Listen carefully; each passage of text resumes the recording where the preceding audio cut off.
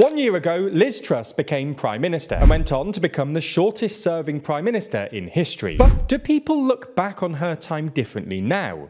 Well, no, not really. According to new data from YouGov, 81% of people believe that she did a bad job as Prime Minister, while only 7% think she did a somewhat good job in office. And the stats aren't better once broken down into political allegiances. 11% of Conservative voters believe that she did a good job, with 80% thinking she failed. 91% of Labour and 92% of Lib Dem voters think she did a bad job. To give Truss credit, she did manage to bridge the major political divide of our time, with 79% of Leave and 91% of Remain voters both thinking she did a bad job. On top of this, government approval has never meaningfully recovered since her 49 days in office, with it still at a 69% disapproval rating, only down from 77% in October 2022.